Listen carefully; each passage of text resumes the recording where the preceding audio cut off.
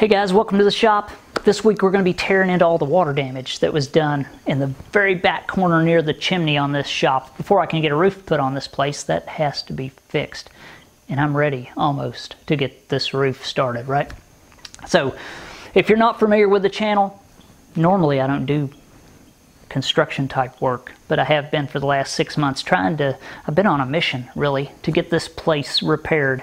This shop was literally falling down. Look back through some videos for the last few months if you're interested to see how bad this place was, because I would be willing to bet that it's probably one of the worst places you'd ever seen. And that's not easy to say. That's been fixed anyway. So thanks for watching, and let's get started on this roof. So I'm hoping within the next couple weeks that I can get this roof put on, this place, and then get the floor done.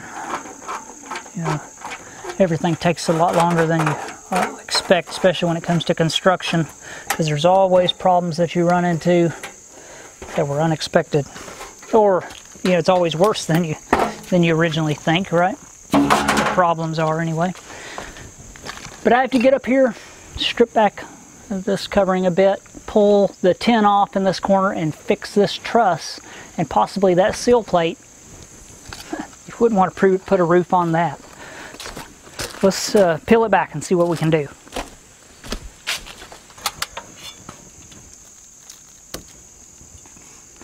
So where they had this chimney here, obviously it had leaked behind the chimney and rotted out this truss, or at least some of it. It's actually not as bad as what I thought it would be, just looking before I removed the chimney, but it is bad and it does need replaced, this section, or at least capped. So that's what we need to do. Let's pull this tin off, this piece, because it'll have to be capped on the back side, right, because this gets sheeted. So we'll remove what we can or what we need to that's damaged and repair the rest.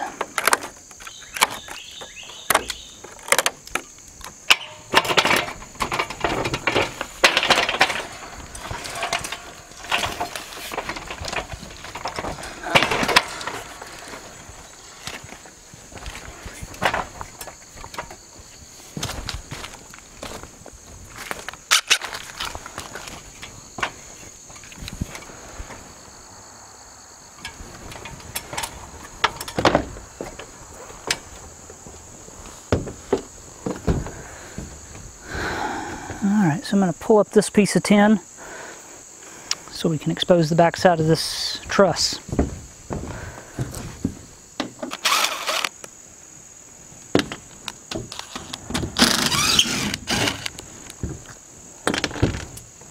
Why am I taking up that piece? I need to take up this piece. Smart guy.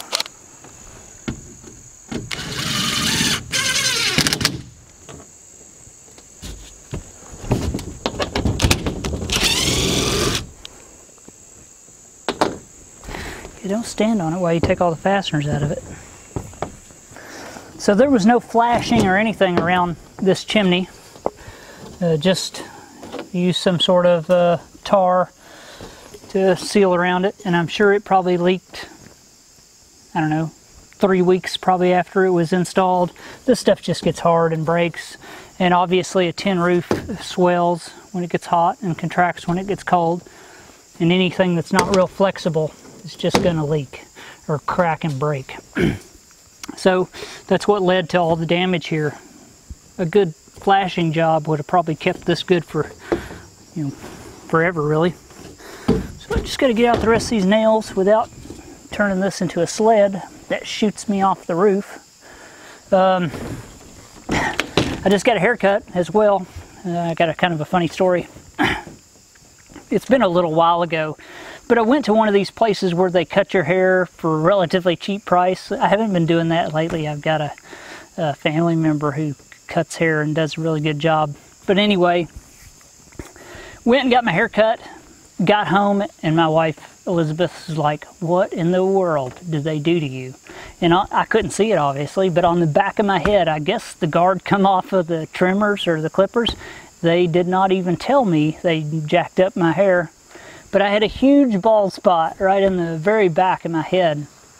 And for the longest time, until it growed out and was unnoticeable, I colored the back of my head every morning with a Sharpie. It worked, actually. It blended in pretty well, and nobody ever mentioned it or noticed it, or was nice enough not to mention it. But yeah, you know, some of these places will jack your head up for you, and they won't even tell you about it. Needless to say, I haven't been back there.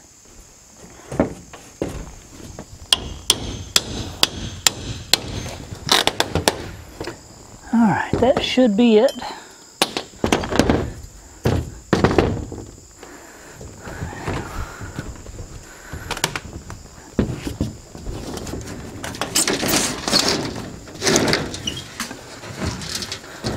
Wow.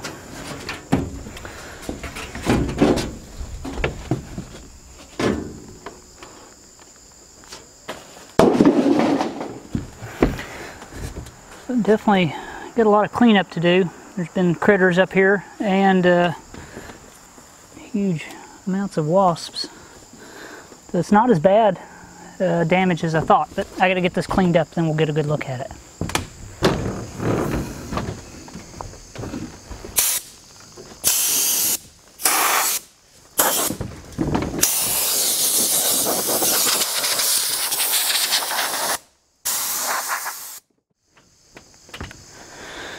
So there's a look at the back side.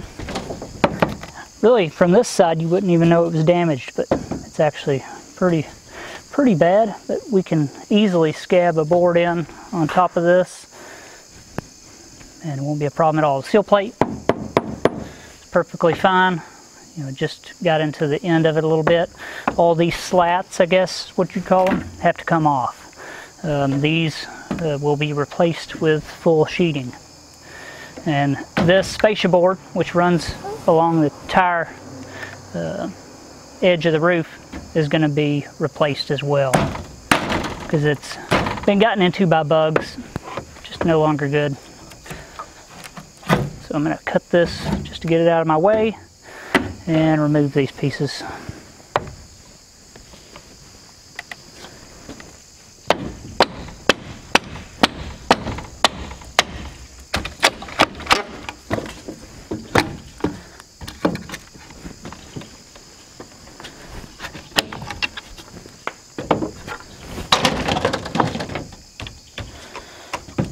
Now you can kind of start to see the damage here.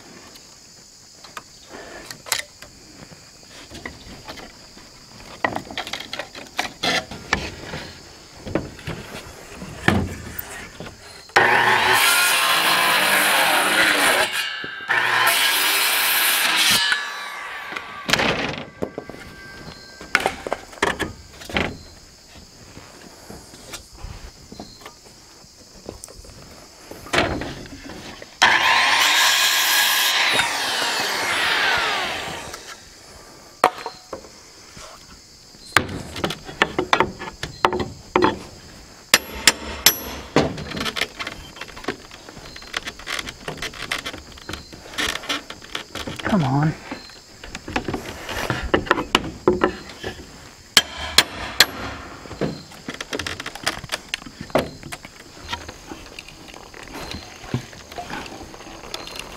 God. And that one nail does not want to come out.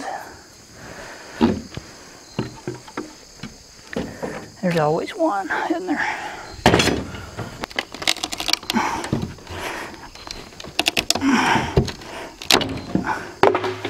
There we go.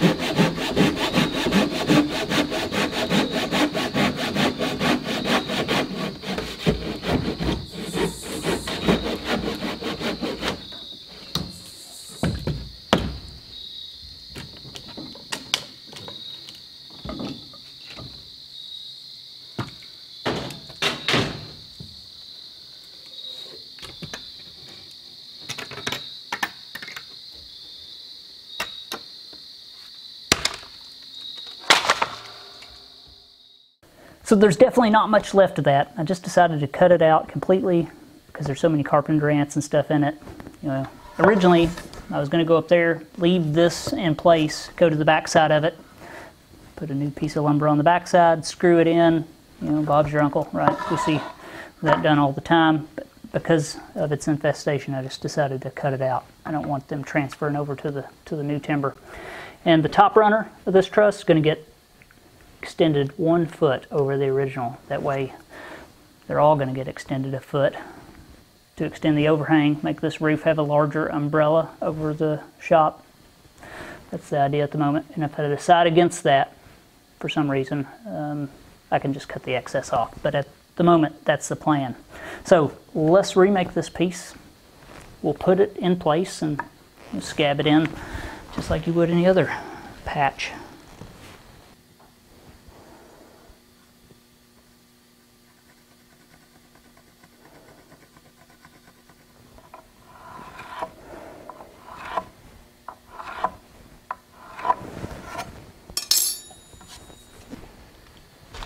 So in my last video, I got a real kick out of one of the comments that asked me if this thing was 2-cycle or straight unleaded.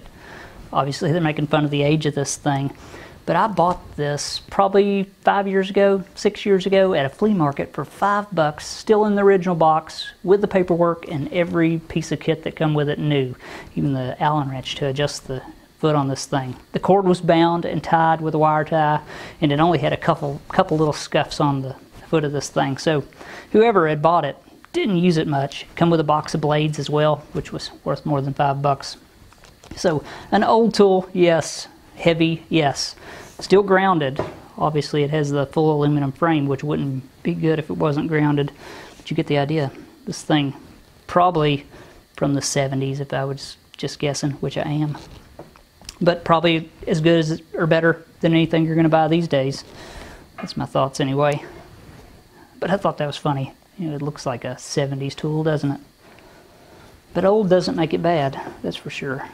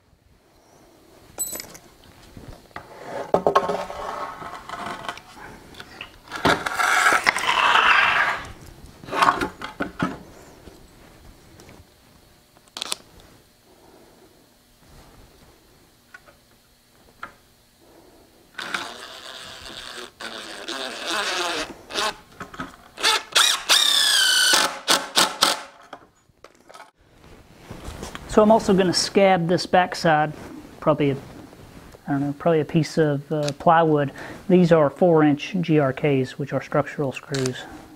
Not that it really matters, to be honest, in this situation, but they're good stuff.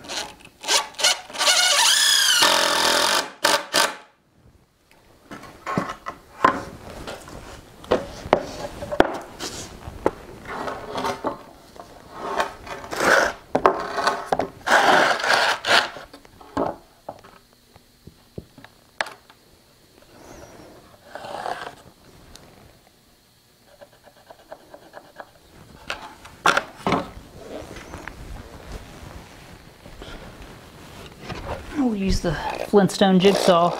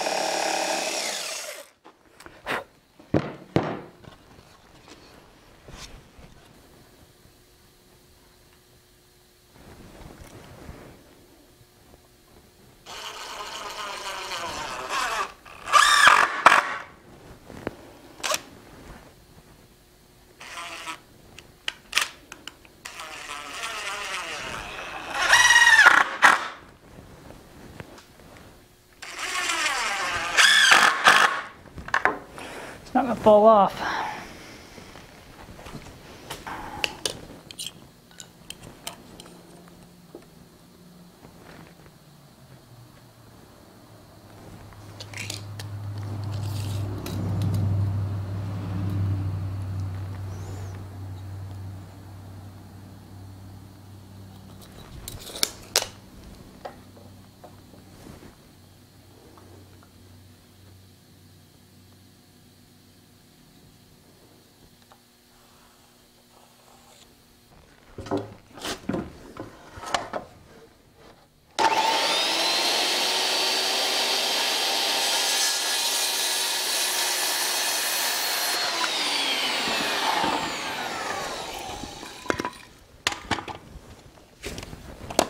There we go. It's our new truss section. I didn't cut the tail of the truss or the end of it there. I'm just going to wait, cut them all at once, make sure they're all good and straight. But man, there is nothing wrong with that.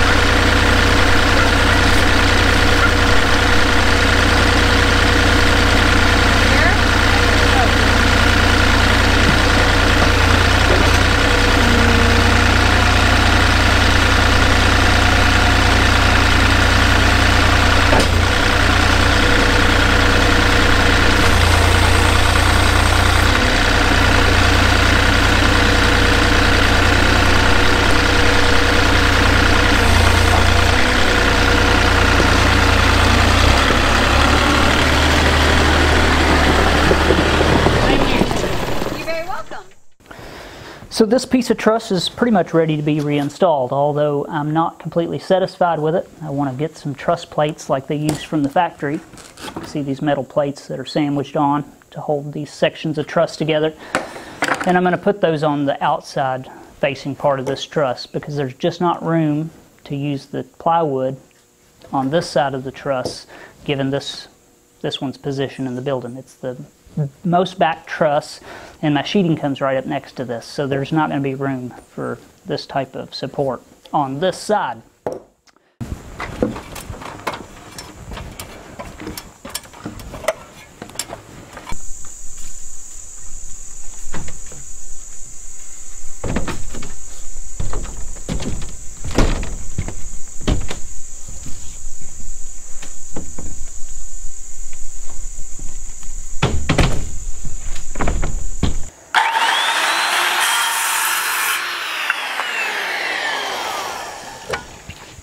So because the tail on the truss is longer than the originals, I had to cut that fascia board back a little bit in order for it to extend out. Now I can always cap that back in if I need to, but I probably won't be necessary, so we're just going to get it out of the way. So even though this seal plate, it's got some damage on the edge there, obviously from the water and from the ants, it doesn't look like the ants have gotten into it, and it's still plenty solid, just right back from the damage. So I'm just going to leave that as is. You know, once this gets sheeted and dried out, the damage will stop progressing through the wood, and it should be fine. Get that out of there, ant. It's not your home anymore. But you get the idea. This is perfectly fine to reuse, even though it's damaged. Won't hurt a thing.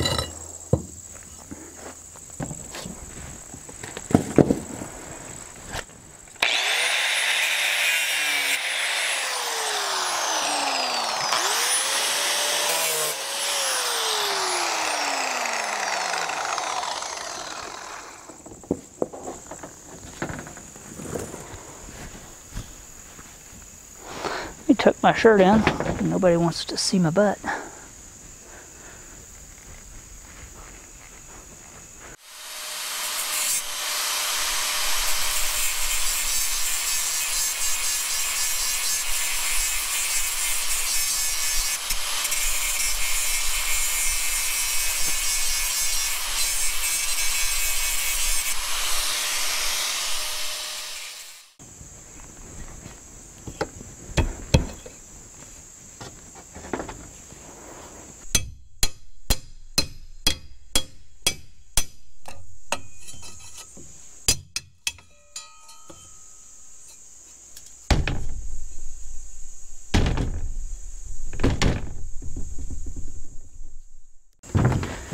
So let's put this thing in place, see how it fits. Hopefully it's a good fit. Well, it actually fits better than I thought that it would, given that old one was rotten, and I just modeled this one after the piece that cut off, right? But that's good. Now the main thing is that we get a good connection between our existing truss and our patch, right? So it acts as one piece again. And then we'll tie it in at the end. That'll be it. You know, truss is awesome that they can get so much strength out of some 2x4s, just carefully engineered, right? Otherwise you'd have huge logs, you know, just posts throughout the building, like the old Roman columns to hold your roof up.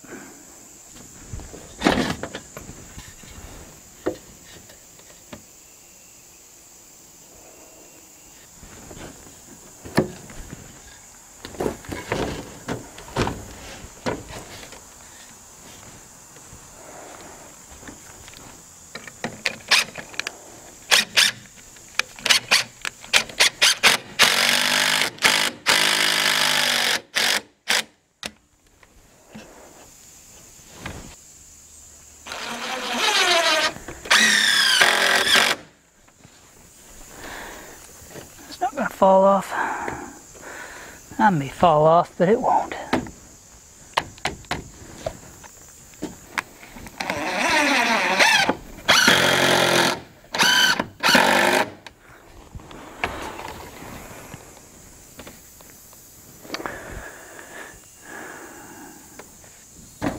Here we go.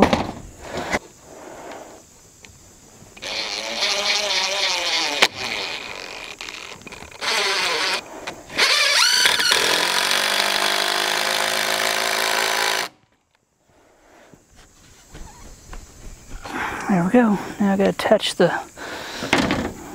plate to it, and that'll be pretty much installed.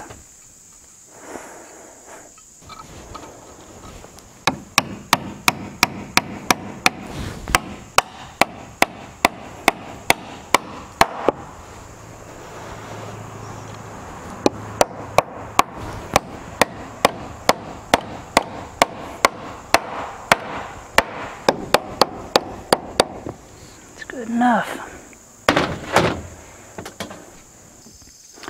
So that turned out, I mean, better than I expected actually. Fits perfect, which is kind of surprising given that the pattern that I took it off of was so rotted, but you know, worked out really good. And that should last forever as long as it's kept dry, and should be plenty strong enough to withstand anything, given that this shingle, or this shingle, I got shingles on the brain, this truss, wow, that took me a minute.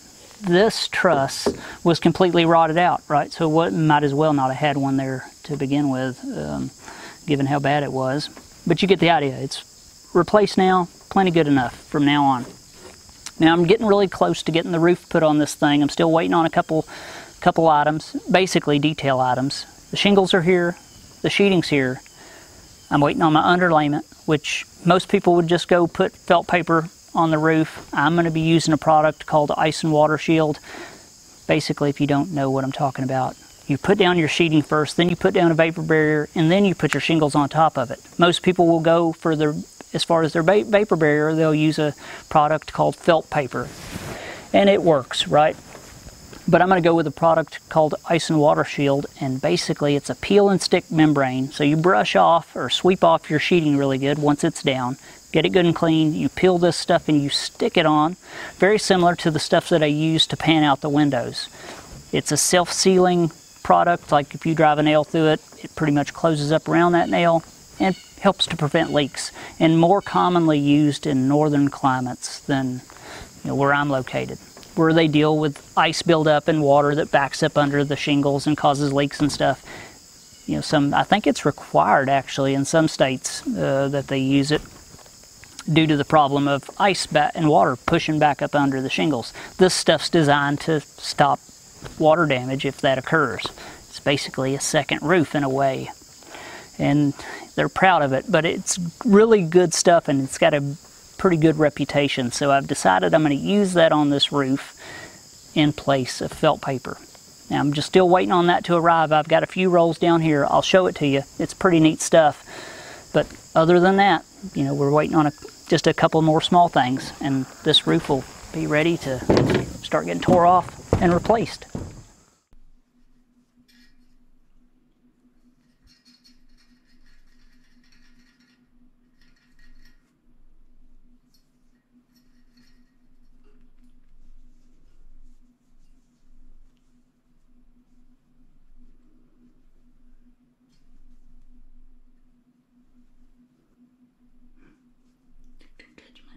Don't touch my tail, buddy.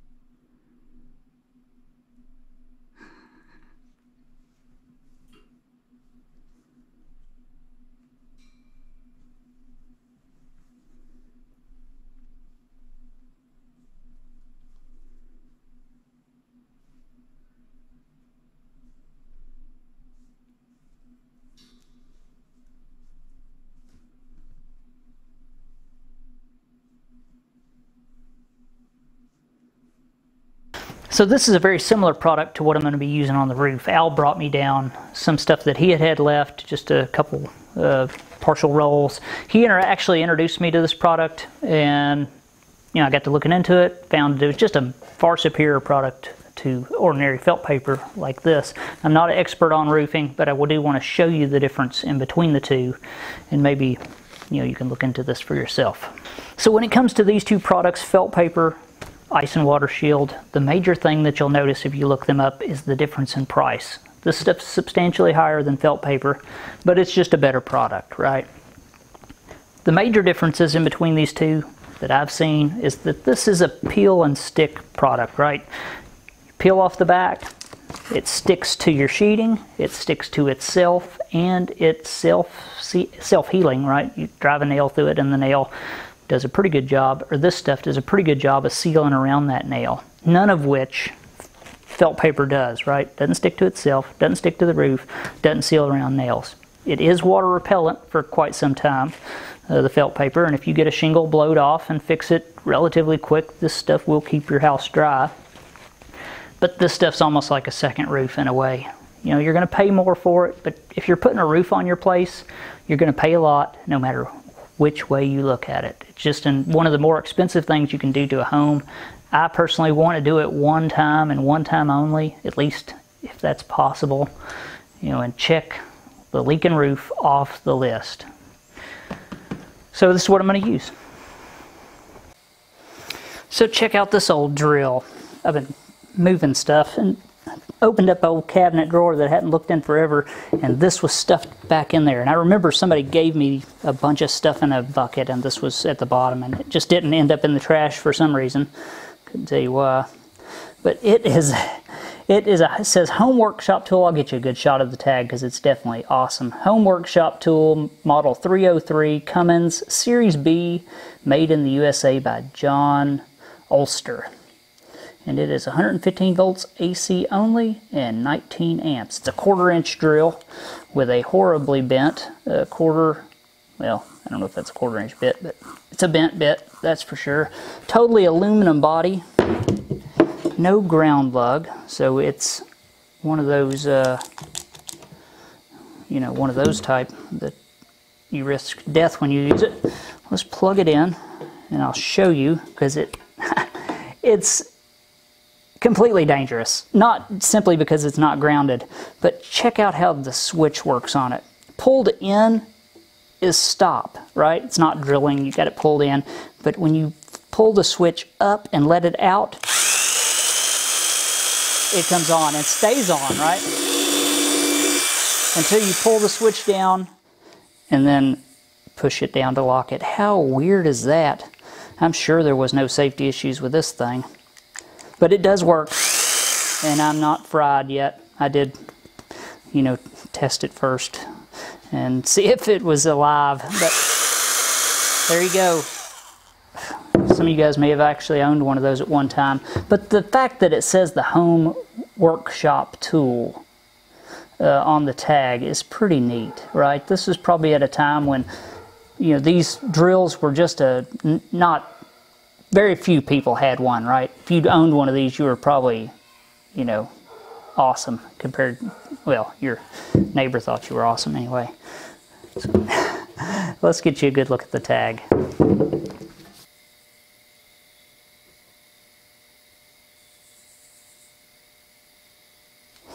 There's something about that that's cool. Can't quite put my finger on it.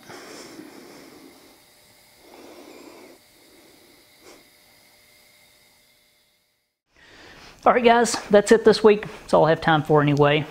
Glad to get that roof or that truss fixed. At least now I can move forward with the roof because none of the rest of it has any real major water damage that's going to need any attention. So now I can come in, you know, get the roof done and not worry about that holding either myself or anybody else up, right, when it comes time to put the roof down. Now the majority of my week was not spent repairing that truss. It was actually spent cleaning this place out, although you can't tell at the moment. Cabinets, stuff like that, general storage. I went through almost everything. I still got some stuff to go through and just got rid of all the things that I thought, well, I may use that, but never have in the last 3 years. You know, sometimes it's time to let go, and that's what I've been doing, because when this place is done, it's going to be a clean, organized, you know, nice place to work, not a storage shed for stuff that I may end up using in the future, because that doesn't, those two, a good workspace and that, don't go well together. So, thanks for watching guys. Huge thanks to anybody who supported me on this project. It is much appreciated. I wonder what Chloe's barking at. Little update on, well, unfortunately I have not seen Walnut or Peanut in the last, well, Walnut in the last 3 weeks, Peanut in the last 2. So, you know, I don't know. We'll see. Little Hazelnut's doing well though. She's growing quick. But I worry about the other 2. But what do you do, right? Go search the woods for squirrels. They look the same, right? So, hey Chloe. So that's it. Huge thanks to anybody who supported me on this project. Viewers, patrons, subscribers. You guys will keep me going on this, and I appreciate it more than you know. So that's it. Thanks for watching, guys. And I'll see you next time. Hey girl, what are you doing? The birds fly south as the light leaves your eyes. Hold on to your screen. Since the day